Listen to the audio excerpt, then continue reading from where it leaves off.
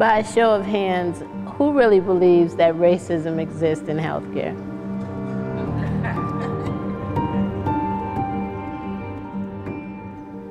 How do you define racism?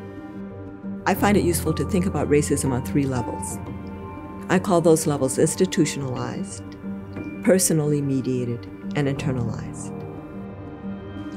An inability to look at all people on the equal level and not see a difference because of their skin, language, etc.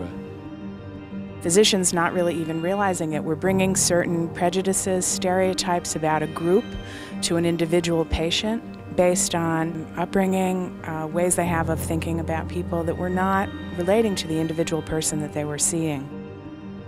More than a third of physicians who are practicing today in this country say that when they go to work, they are seeing patients who are being treated differently, they think, because of race and ethnicity. The vast majority of physicians who participated in our survey said, we don't talk about discrimination at work. I don't know where to go to talk about discrimination at work. In fact, I don't know what to do if I see something that I think is biased or discriminatory. I was working in a clinic. I had just finished my fellowship, and a young lady came in to see me. She was 22 years of age. She had had an ovarian cyst.